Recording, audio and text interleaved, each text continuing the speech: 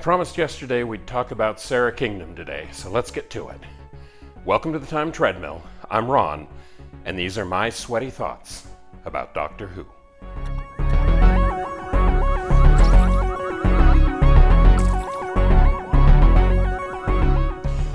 This morning on the treadmill were episodes 5 and 6 of the Daleks' Master Plan.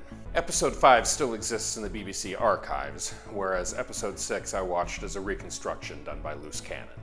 With these two episodes, Sara Kingdom, played by Jean Marsh, becomes a regular on the series, joining the Doctor and Stephen in their fight to defeat the Daleks. Now, you may recall a while back when I was watching The Crusade, I mentioned Jean Marsh and told you her name would come up again. Here it is. She played King Richard's sister Joanna in The Crusade, and now here in this story she plays Sara Kingdom. Jean Marsh will be back one more time to play yet a third role in Legacy Doctor Who, this time in the 7th Doctor in Battlefield, but I won't get to that for months, so let's set that aside for a moment.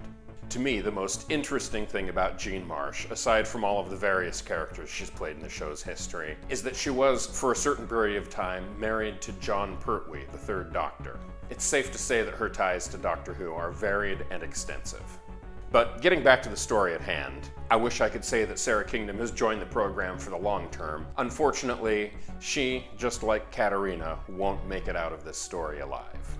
She does survive for more episodes than Katarina did, so at least there's that.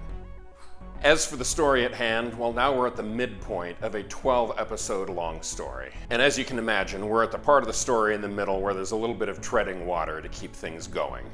In this case, the Doctor and Stephen had traveled all the way from Kemble to Earth to reveal Mavic Chen's treachery, and find themselves accidentally transported back to a planet nearby Kendall as victims to a scientific experiment. Which is, a little bit convenient. There's also this weird side story where they wind up on the planet Myra, which is home to these 8-foot-tall invisible beasts.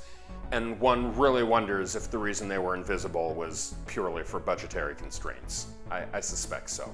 In any case, by the point where I left off, the Doctor's made a decoy version of the Terranium element that the Daleks are hunting them down for. They've all wound up back on the planet Kemble, and the Doctor, Stephen, and Sara Kingdom wind up back on board the TARDIS to escape the Daleks.